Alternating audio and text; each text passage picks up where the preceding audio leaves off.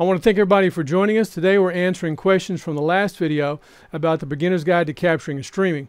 Today we're going to look at what it's going to take for streaming requirements. Now the major components I've got up here, of which camera, capture device, computer, and a cable to get us from the capture device to the camera. And this cable can be lots of things, and I want to get more into details about that. But probably two of the most important things before we ever get to the hardware: number one, what are the streaming requirements for YouTube? And number two, what's your bandwidth?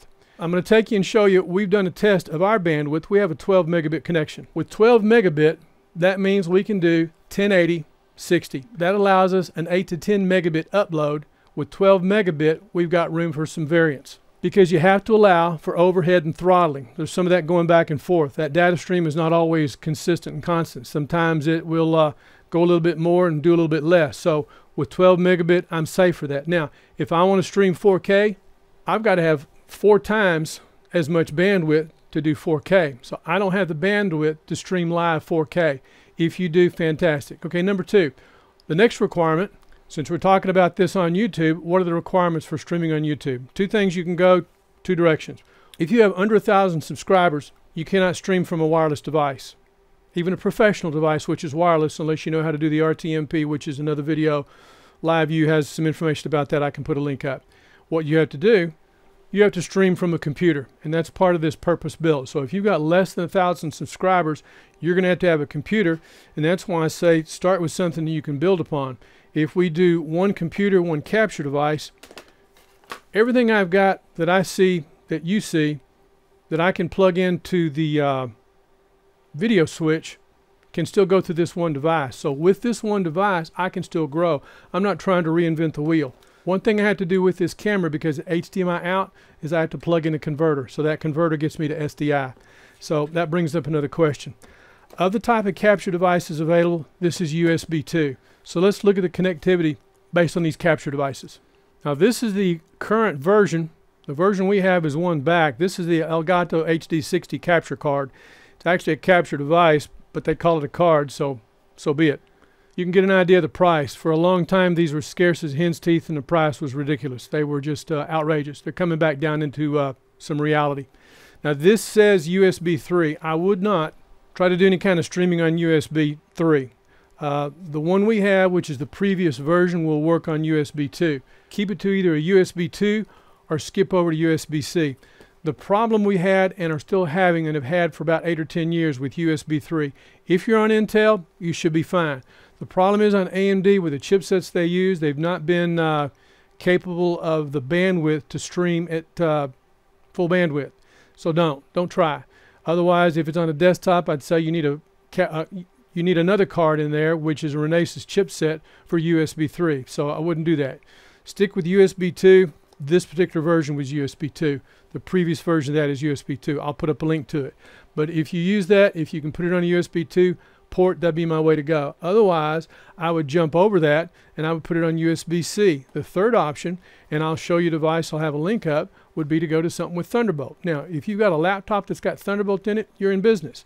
But again, that's more of a product that if you're going to be doing a lot of this, if you're just starting out, this is a good place to be on a laptop. And a question came up about the computer. That's why I qualify. If you're on a laptop that's about 4 years old, you're looking at an i7 with 4 cores. Do not buy a brand new laptop with 4 cores or less. My suggestion on a newer laptop, and we'll have another video up about another computer that we've been asked a question of, what computer would you recommend for a laptop that can do content creation for rendering, capturing, and video editing? We'll have a video about that. But I will say, if you're buying a new computer, you want something with at least 8 cores. Another video for more of those specs. Now the camera, let me show you some cameras, give you some ideas of what's available. The lowest I would go in a camera is something like a Canon VIXIA. Now we used previous models of a few years ago. The price on these I think is kind of ridiculous. This shows this as a used camera. These were like $200 cameras. They're now like $400 or $500. I'll have some links up to Amazon. We'll also put up some links to B&H. The advantage of this, it's a lightweight camera. When we first started, we had 4 of those cameras.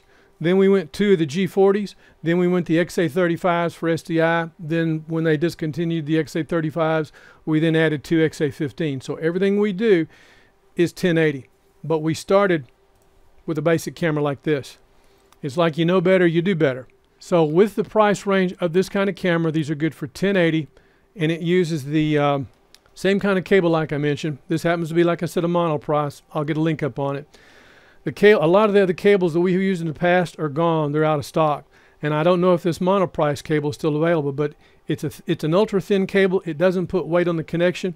I've got HDMI on one end, and I've got the mini HDMI on the other end. So it gets me out of the camera and either into the capture device, or I can go out of the camera into a converter, into the switch, and then into the capture device. There's other equipment that goes in the link, but I'm not having to replace anything. Only thing we did was upgrade the cameras, but they're still 1080, and you're going to see why here in a minute. So that's an entry-level camera, video camera that I'd start with.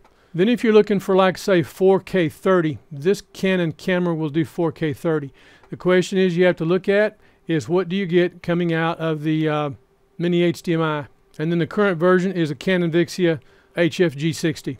And again, it'll do 4K 30. And it gives you some idea of the price. Those have been fairly constant and consistent.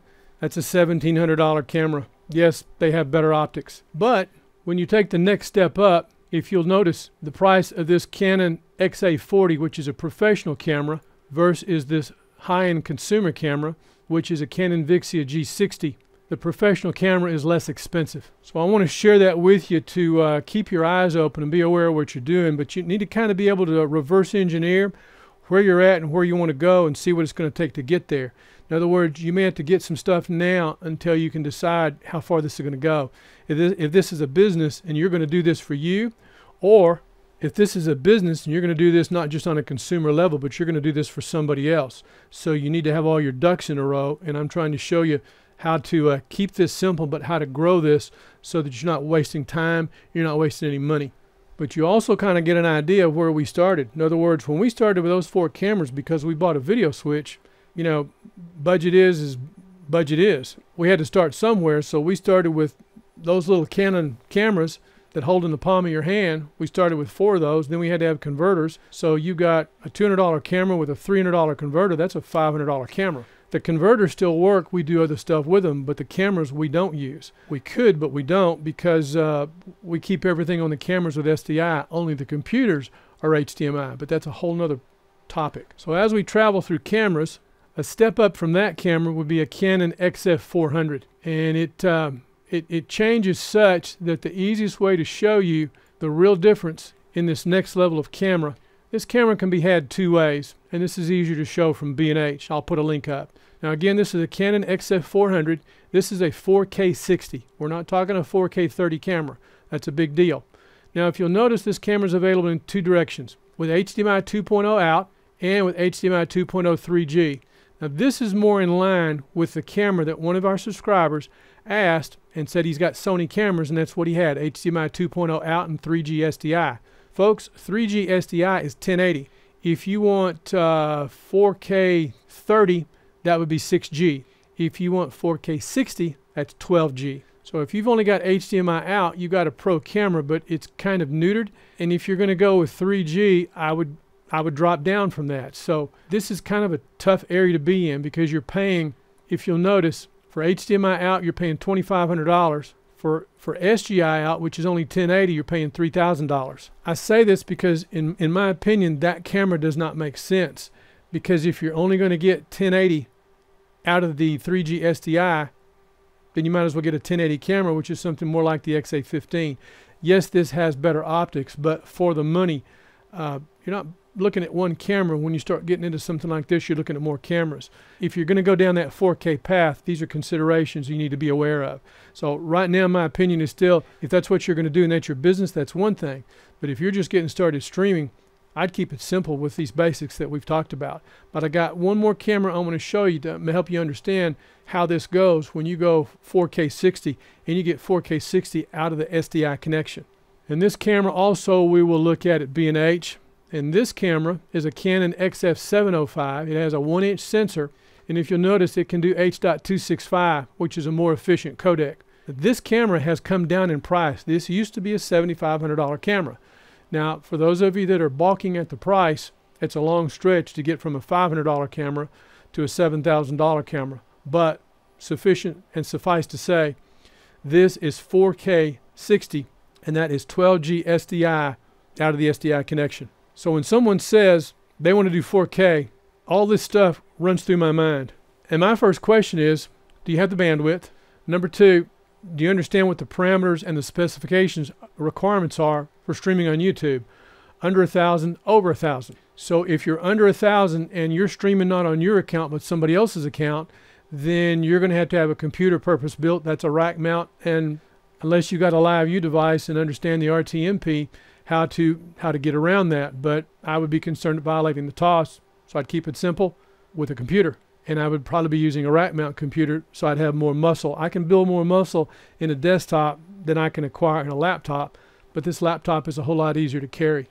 So there's always trade-offs. So that's the cameras. Now, a cable that I can show you that I have not tried, I'm a little concerned about the size of it. It's not a smaller cable like I like, but it looks flexible. This is Lincoln Perk, a mini HDMI to HDMI cable, something like you'd use on a camera like this. 2 meters, 6 feet. My concern on a standard HDMI cable, keep it short. I try to keep those under 7 or 8 feet. The cables we use the most of, I'll also have a link up, but they're HDMI to HDMI. We have those in 2 links, 8 foot and a 4 foot. But when I get to something little like this, I try to stay away from red mirror cables, because red mirror cables, sometimes they work, sometimes they don't. It's hit or miss. But I prefer ultra thin because of the weight you put on those cables on that connection to that camera, especially if the camera's going to be moving around. And that's the advantage of SDI. SDI is made to be plugged and unplugged. It's a professional connection. But you got to start somewhere, you got to grow. So if you're looking at cameras, if you're looking at capture devices, you know, consumer versus professional, that can go 2 directions. But I wanted to show you this cable, mini HDMI to HDMI. It's important. The other option you can get is if you use standard HDMI cables, use an adapter. The problem with adapters is it adds more weight to the connection. So you just have to be aware of that. But if you've got to get the length and you've got to go the distance, here's the way to go. I'm not certain about the pronunciation. I asked the company about the correct pronunciation. The gentleman I was speaking with couldn't tell me, but I'll just say RuPro. That's what it looks like. We're going to be taking a look at one of these fiber cables, but you can get these out to quite a distance. We will be looking at a particular 33-foot fiber cable. And if you'll notice, these things go all the way out to 100 feet. But the thing you need to also be aware of is if you got to get the camera out to that distance, again, I would use a converter. That's a $170 cable. I mentioned this because, like I said, I don't mind replacing one of these cables. They're about 10 bucks. I got a red bag full of HDMI cables because you have to have connections and it's got to work when it's got to work. I would be very upset if I had to start replacing more than one of those. I'd be upset if I had to replace even one. In fact, if I were using one of those, I would probably put something on both ends to protect the ends and not unplug them, but unplug the adapters. A couple of adapters, maybe $5 or $6 a piece, would be a whole lot cheaper than replacing that cable. So we're going to be looking at one of those and we're going to test it. We're going to scale it up to see what kind of distance we can get. But this is one direction you can go if you have to be that way. Fiber. The purpose of this video was in response to questions from the Beginner's Guide to Capturing and Streaming Video. I want to thank everybody for the comments. And based on the bulk of questions, the next one coming up, we're going to answer the Intelligent CPA. And she asked about a laptop that I've already mentioned. And I will just say, for those that want to know that now and don't want to wait for the video, we're probably looking at something like an Alienware that has the muscle inside of it, an Alienware 17. So we'll put a link up, but the next video, that's what we're going to be talking about. So I want to keep this tight and keep this short. I hope this helps. Capture device, camera, computer, and a cable to get from the capture device to the camera. Check your bandwidth and know your requirements on YouTube. And I think Clay Jarvis Guitar, he's on the road right now, and he's going to be doing a road trip with a group. They're going to be playing live, and I asked him, do you have the gear to do it live? If they weren't so far away, I'd go do it myself, but that needs to be something like a live view pack. So hope you enjoyed this. I want to thank you for watching. We're on to the next video, and we're out.